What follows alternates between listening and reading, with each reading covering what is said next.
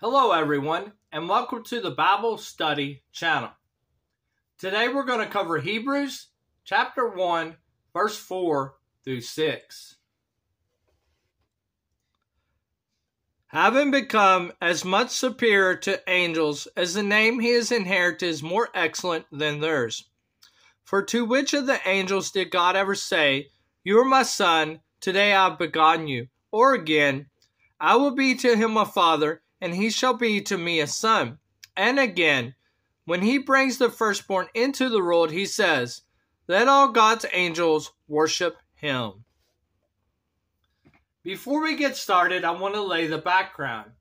In verse 4, it says Christ is superior to angels. Most modern Christians know this. However, at the time of the writing of Hebrews, the Jews held angels in high regard. This was because they knew that God delivered the Old Covenant through angels.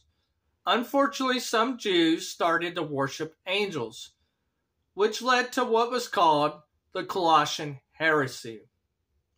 The person would claim to have direct revelation from God and then insist on asceticism and angel worship.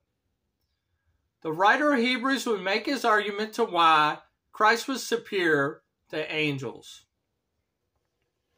Colossians 2:18. Let no one disqualify you, insisting on asceticism and worship of angels, going on in detail about visions, puffed up without reason by a sensuous mind. This was the Colossian heresy. Now back to verse 4. A more excellent name. Jesus has always existed. He had to take on human nature, making himself a little lower than the angels. After he accomplished redemption from sin, he was exalted back to his high position, which makes him superior to angels. Philippians 2:9 through 11.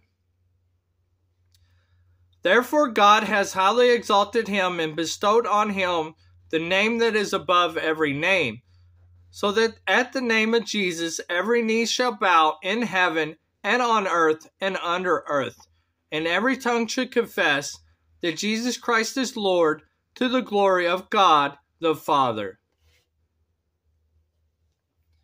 Now the writer of Hebrews would quote from the Old Testament 7 times for his argument. This is very similar to a rhetorical question, so the answer implied is no. Verse 5, you are my son.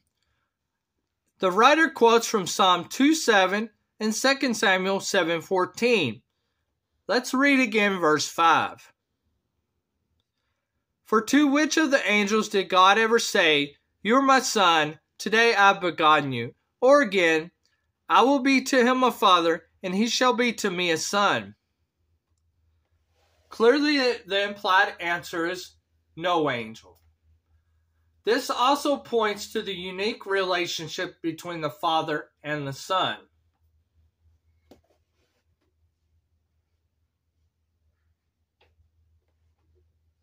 Verse 6. The writer quotes from Psalm 97:7. Notice the term firstborn. Some groups point to this as evidence that Jesus Christ was created or only a created being. However, this is untrue. The word firstborn here actually alludes to a chosen one or highest rank.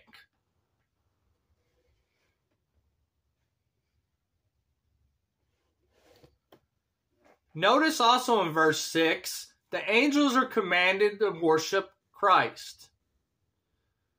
If Jesus Christ was only a created being, worshiping him would be idolatry. Jesus Christ is fully God and fully man.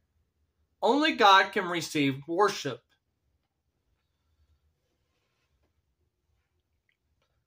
Luke 2:13 and 14. And suddenly there was with an angel a multitude of heavenly hosts praising God and saying, "Glory to God in the highest, and on earth peace among those with whom he is pleased." Now it's time for the application and conclusion portion. The first way Jesus is superior to the angels is his special relationship with God. He is called the Son of God. No angel can say that. The second way is in worship. No angel or creature receives worship. Only Christ receives worship. Today, this is a great reminder to us, including me, to search our hearts to see if anything has been made superior to Christ. Luckily, we have a good superior Christ that can help us in need and give us hope.